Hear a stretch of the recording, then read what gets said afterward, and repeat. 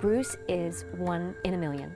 He has said that his goal for this installation is to invite people to come and to be kind to themselves and to be kind to others. Bruce knew this needed to be a thematic exhibition, the first he's ever done, and he needed to create that exhibition around the Chronicles of Narnia.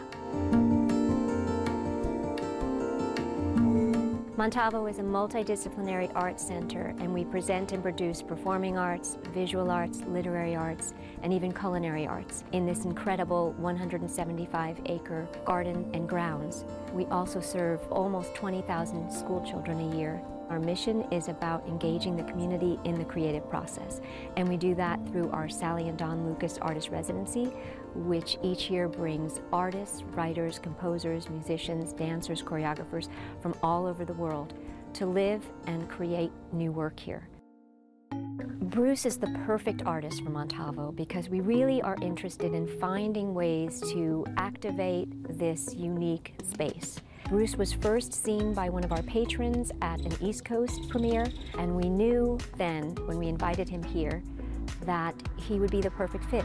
We invited him to come and think about Montalvo as a potential site for an exhibition. And he came, and he arrived here in the dark. He went to our artist residency. They're all contemporary buildings. And waking up in the morning, he came up on the grounds and he found Montalvo was just completely magical. He saw the villa, he walked the gardens, and he knew this was sort of a place very close to his childhood memories of Narnia.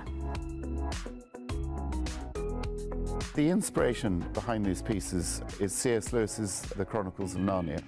But it's actually Montalvo's the inspiration, because Montalvo made me remember the books that I read as a child.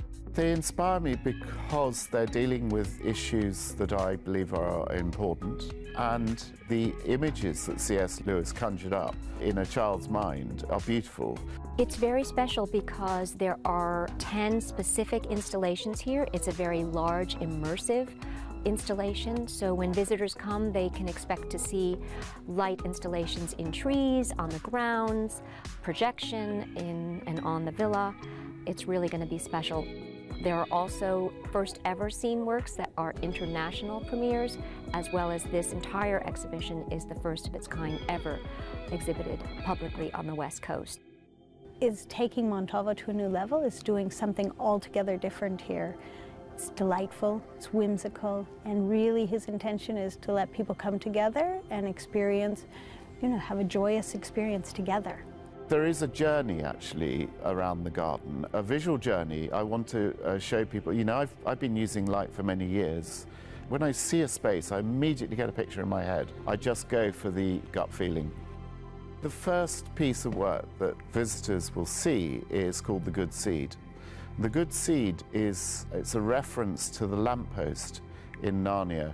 In the very first book, The Lion, the Witch and the Wardrobe, there is this magical iron Victorian lamppost in the middle of a forest or in the middle of a wood. A piece that's behind my shoulder, you'll see these lilies of light. That was inspired by the third book.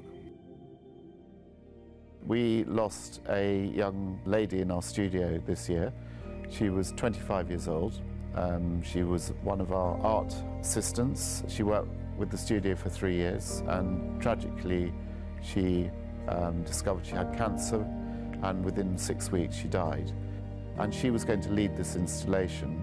She was a really wonderful girl, very bright light, and I feel she's here and smiling down on us. So I would just like to say this is for Libby.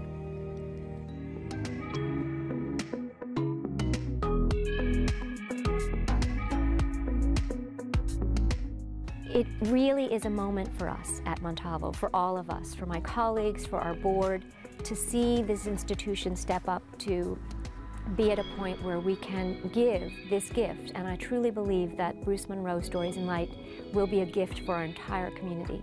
So I feel really blessed and honored and deeply grateful to our many supporters who stepped up to help us realize this dream.